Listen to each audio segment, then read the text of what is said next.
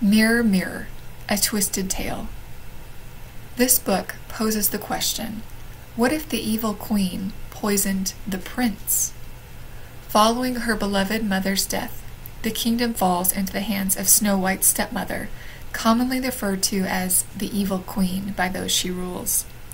Snow keeps her head down at the castle, hoping to make the best of her situation, but when new information about her parents resurfaces, and a plot to kill her goes haywire, everything changes for Snow.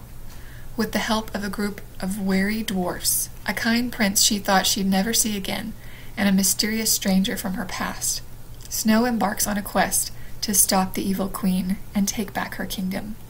But can she stop an enemy who knows her every move and will stop at nothing to retain her power, including going after the one Snow loves? Check it out on Sora.